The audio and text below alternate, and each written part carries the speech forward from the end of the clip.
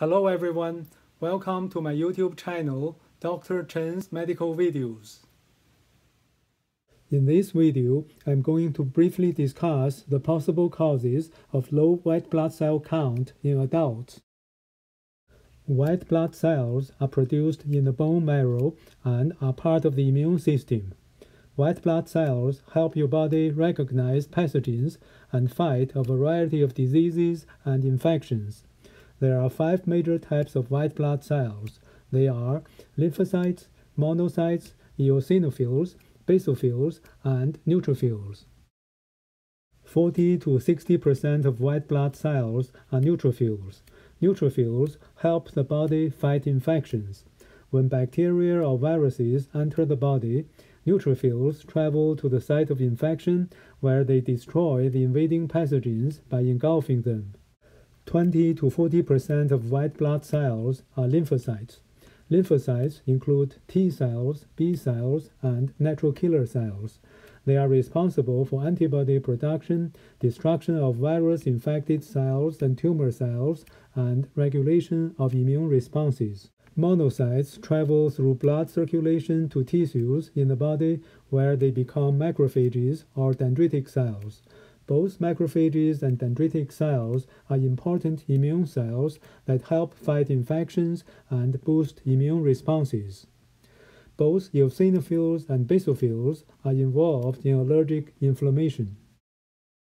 The normal range of white blood cells in the blood is between 4,500 to 11,000 per microliter.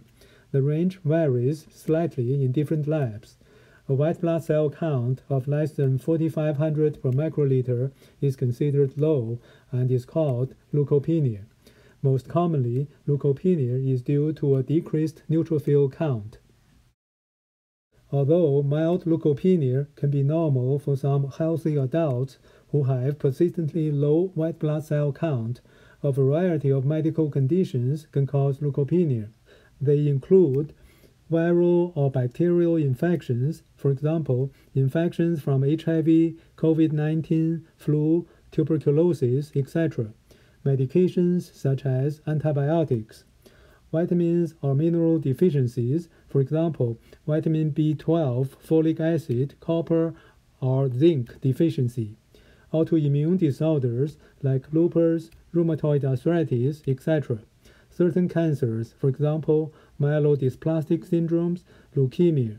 Certain congenital disorders, chemotherapy, radiation therapy, liver disease, an enlarged spleen, sarcoidosis, aplastic anemia, excessive alcohol consumption. Many people with leukopenia have no symptoms. In severe cases, people can have symptoms of infection such as chills, fever, and sweating. Further tests and physical exams should be performed in people with leukopenia to elucidate the causes.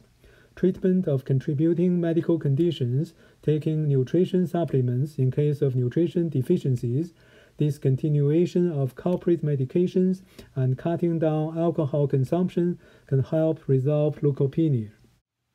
Thank you for watching. I will continue to make medical videos relevant to your health. Stay healthy and see you next time.